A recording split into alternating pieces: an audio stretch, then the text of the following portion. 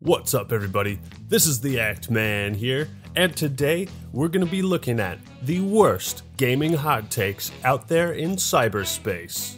I've covered quite a few of these hot takes in the past. I'm sure you all remember the infamous extra credits video. There you are, playing the PvP in your World War II shooter, and all of a sudden, you're a Nazi. Anything from the war against video games. EA did nothing wrong. Man, there's a lot of bad takes out there.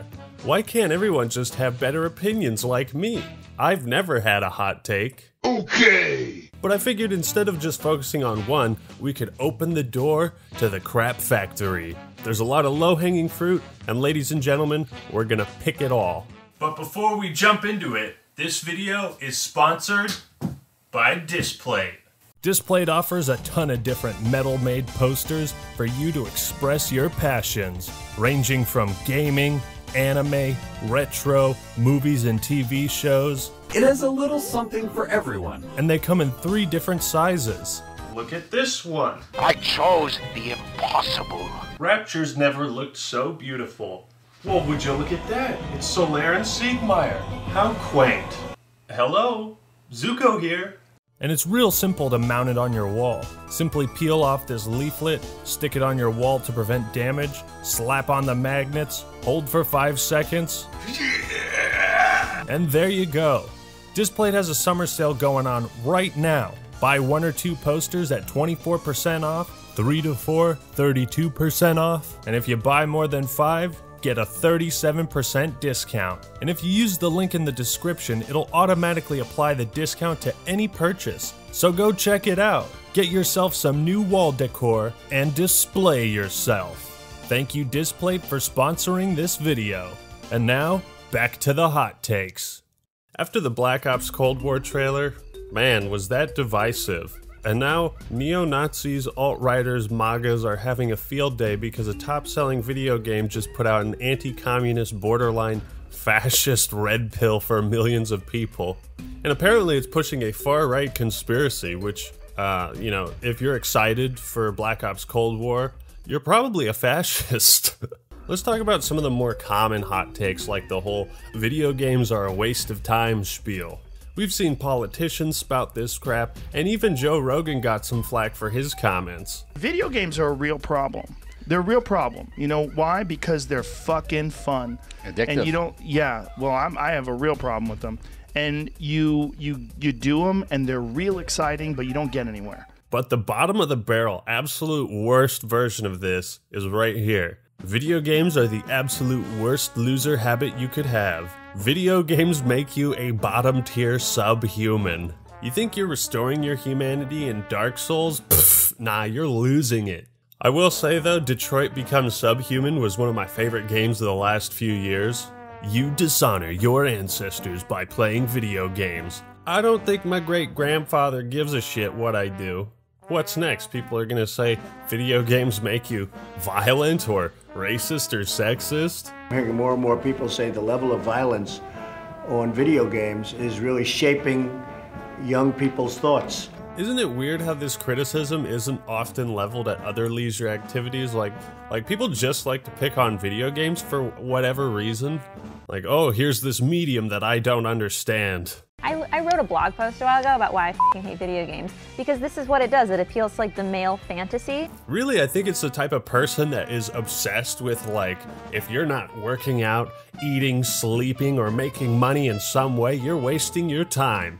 Oh, what's that? You've got 2 kids, a beautiful wife or husband, a nice home, and you like to play Mario Kart with your kids every now and then?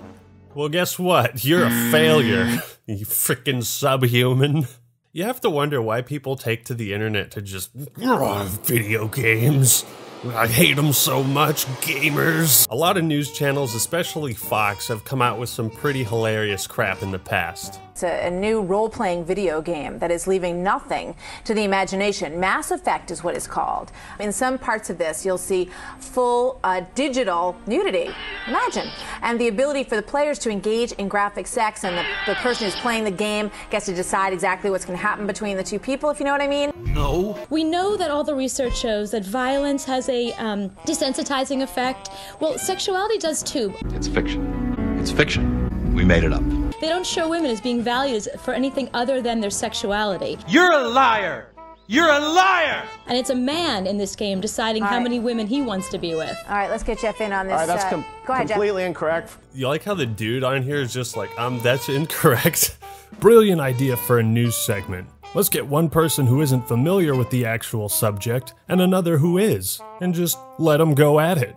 Was their goal to make this lady look stupid? Yeah, it's completely incorrect. First of all, you can actually play as a man or a woman in the game. Cooper, have you ever played Mass Effect? No. You dumb bitch. You're coming to this news program with incorrect information. You've just done even the slightest bit of research. You would have known that. Ooh, here's a spicy one. Playing BioShock Infinite in the age of Trump is unsettling, but not for the obvious reasons. Come on, dog. America isn't perfect, but are you really suggesting that modern-day America is at all similar to Colombia? We don't have any flying cities. My husband and I bought our PS4 to escape 2017, but then the game I chose to play was BioShock Infinite in the first year of Donald Trump's America. That's no escape at all. So go play something else? Problem solved, no article necessary? But in trying to find my way through this gorgeously wrought fantasy land, I learned two things very quickly that made it hard to forget the real world. One of the common threads in these hot takes is like people writing articles and being unable to separate themselves from reality. Like that's the point of a game or like a movie or TV show, is just to enjoy something. As preposterous as a concept as that sounds, like they can't just enjoy a game for what it is. They have to make it about themselves and like inject their own beliefs and like whatever they're going through into what they're playing. This article is written like the lady turned on BioShock Infinite and it was like the intro of Gex where you just get sucked into the TV. It's like, oh no, I can't escape.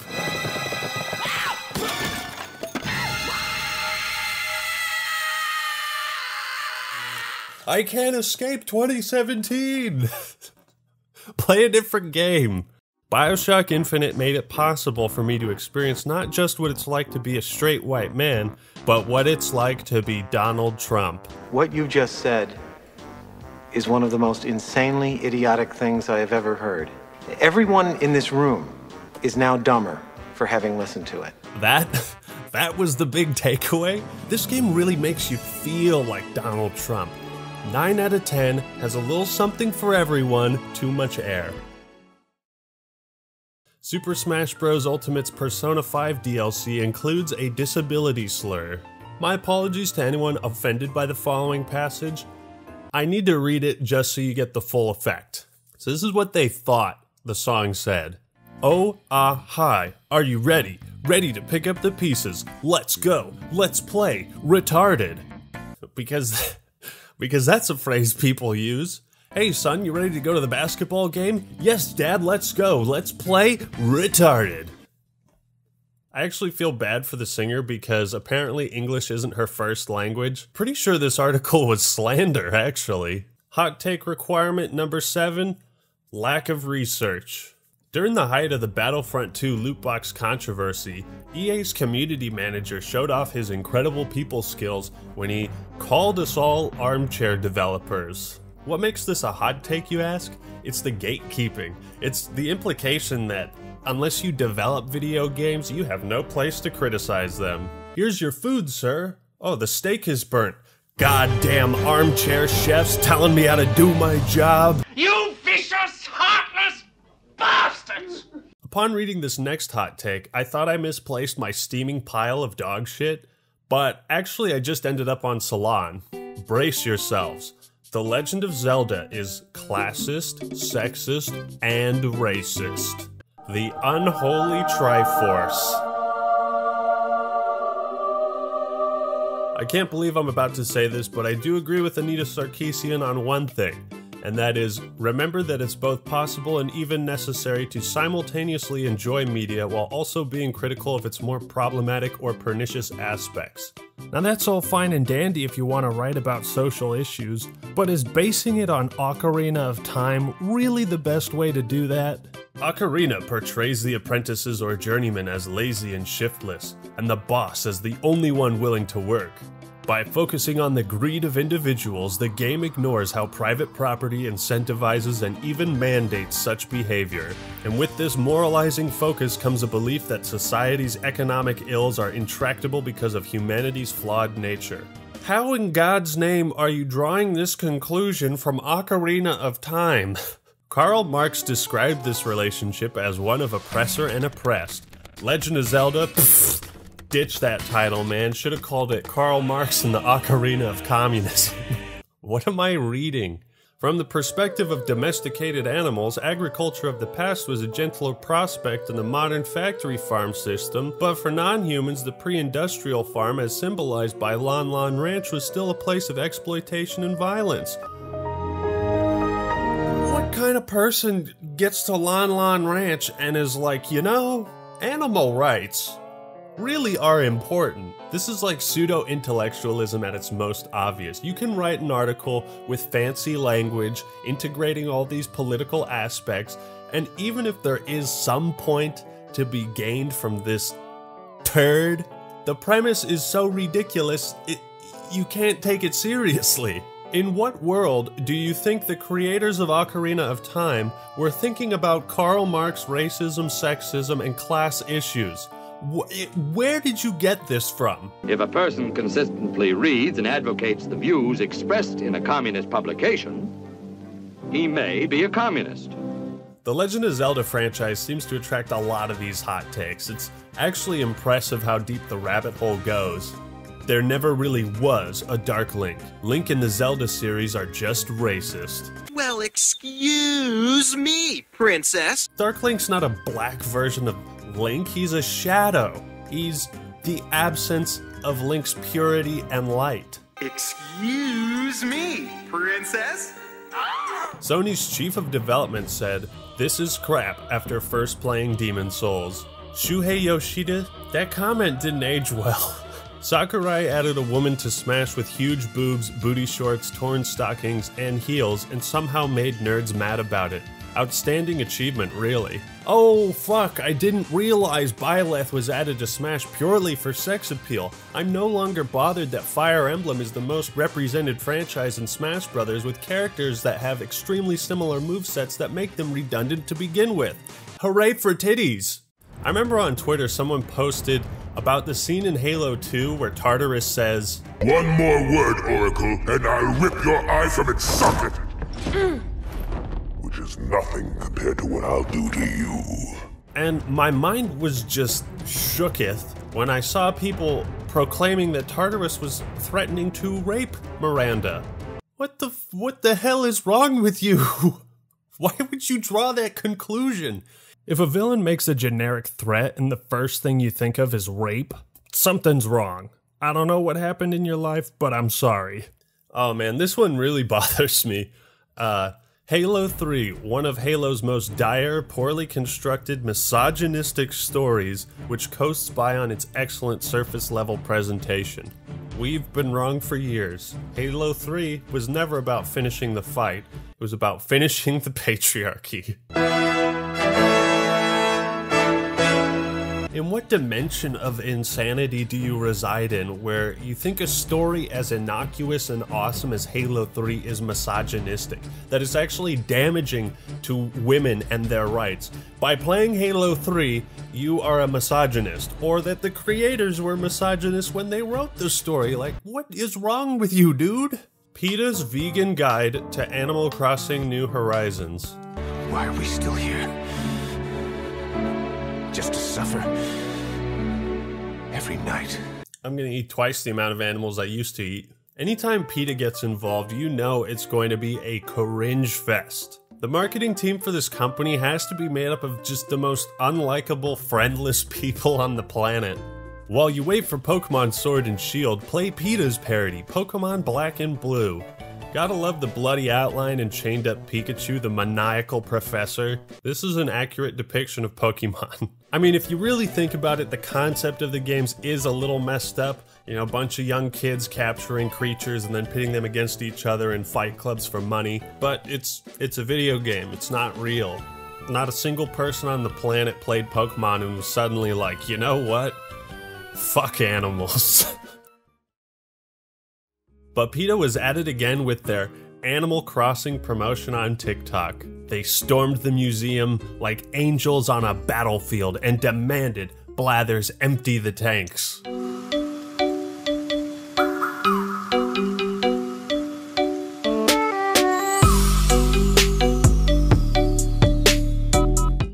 The thing is, you have to donate fish and bugs to Blathers in order for him to build the museum. So members of PETA did that and then went into the museum to protest the animals that they donated to the museum. You what? This article has a perfect headline. PETA storms Animal Crossing to protest treatment of digital animals. If you ever think you're wasting your time when you're playing video games, you don't know what wasting time really is. Some hot takes are so outrageous, you have to assume the person is trolling. This channel I found is exclusively hot takes. Neo 2 sucks, Animal Crossing sucks, Resident Evil 3 Remake sucks, Ghost of Tsushima sucks. Every game sucks, gaming is dead, this is the worst year for gaming ever. Yon Defiant, aka the king of gaming, the king of YouTube, the realest gamer on the internet, the 100% fact spitter, the higher level thinker, the leader of the real gamer movement, the king of anime, the king of manga, and the one who's better than you in every way. This dude has more titles than Daenerys Targaryen. Even though most of you idiots on this channel simply do not deserve it. Shout out to the people who donated to keep this channel alive. I was ready to walk away from YouTube. I had my bags packed, ready to never return, never upload again. I had made a video saying if I did not receive any donations, I was done. I like the whole insult my fan base while e-begging angle. I'm barely putting any time whatsoever into making this content, and I'm not getting what I deserve. Ah, it's not my horrible attitude, lack of talent, or shallow character that's to blame. It's my audience, of course. I was just tired of putting out these amazing high quality videos that you can't find anywhere else. Where else are you gonna watch 15 minutes of a static background with no gameplay or editing? I'm honestly not sure if this channel is satire or not. How can you consider yourself a gamer, a person of intelligence, if you play shooters? Shooters, again, cater to the lowest of the low type of individual. Doom has been garbage since its creation. I remember playing the old school Doom games and thinking, oh, so this is what being a loser feels like. This is what, being a low level thinker feels like, because only losers will be playing a game like this. By the way, this Doom Eternal video was posted 8 days before the game came out. Just something to think about. Unbiased Katie is one of the best trolls, and even I was fooled by this. You shouldn't be playing video games. The chemical that your brain produces when you play video games is the same chemical that your brain produces when you commit murder. I fell for this. I thought this was real, but then you go to some of her other posts. This is clear satire. Men should not be allowed to play sports or participate in any activity that involves exercise. Oh man. This one actually just recently happened. Apparently people are boycotting 343 for removing a police-themed nameplate in MCC. I know that police brutality is a sensitive subject, but that's kind of ridiculous to protest over. I also think it's stupid to remove imagery of police officers as if the concept of law enforcement is like inherently offensive. Is anybody complaining about this in oblivion? I don't think so. Stop right there, criminal scum! A lot of hot takes tend to revolve around inclusivity and representation in video games. People are pissed when a white guy is the protagonist of a new Star Wars game. People are upset when a black guy is on the cover of a Battlefield game. Where does it end? You can't win. Both takes, equally dumb. I just think it's incredibly unhealthy to obsess over skin color or demographics in a video game to the point where you just completely dismiss it. Like, oh, this character doesn't look, sound, and talk exactly like me? Well, it's not worth playing. That's such a closed-minded perspective. Obviously, we should celebrate diversity and, include more unique perspectives, but it has to be done in a thoughtful way. Otherwise, it's just tokenism, you know? Strong female protagonist. And no single piece of media is ever going to represent every person from every country and every background. Media is not a checklist, nor should any reasonable person expect it to. Rarely is the casting, race, and gender of characters an issue in storytelling, and never have I seen it be an issue in game mechanics. So you have to wonder, do people simply want diversity of skin color or diversity of thought? Again, I'll refer back to that Witcher 3 race controversy. You have a video game, an extremely popular video game, from a perspective hardly ever seen in video games aside from World War II games. Poland. But, uh-oh, too many white people. How problematic. I think you're doing yourself a disservice by trying to create this paradigm, this American paradigm, and apply it to like every type of media from every country in person, as if like representation is that simple. There is no unified standard. Game is set in Africa? Oh no, it has black zombies. Racism. Game is set in New Orleans? Also has black zombies? Oh no, racism. It's like, what next? Are we going to complain that Sekiro Shadows Die Twice has too many Japanese people in it? Some games should strive to be inclusive and others don't really need to be. Dragon Age, Mass Effect, KOTOR are awesome because they give characters choices. You can choose who you romance, what you look like, male or female, and Cyberpunk 2077 seems to be going down that road too. So let's celebrate these games and what they've done, rather than try to take what they've done and apply it to everything else. I guess the big takeaway is don't let people make you feel bad for enjoying video games. Take care of your responsibilities. Try not to take everything so seriously. And there is room for in-depth socio-political discussions about video games. However, a lot of these analysis-type articles and videos are nothing more than rage bait, where the writer has to literally force concepts into a game where they don't belong, and try to analyze why this is problematic because of it. So those are some of the worst gaming hot takes I could find. Like the video if you enjoyed it, and subscribe to The Act Man for more awesome content. Alright everyone, that's all I got for today. This is The Act Man signing out. Peace! A popular new video game actually allows you to be a terrorist and kill people.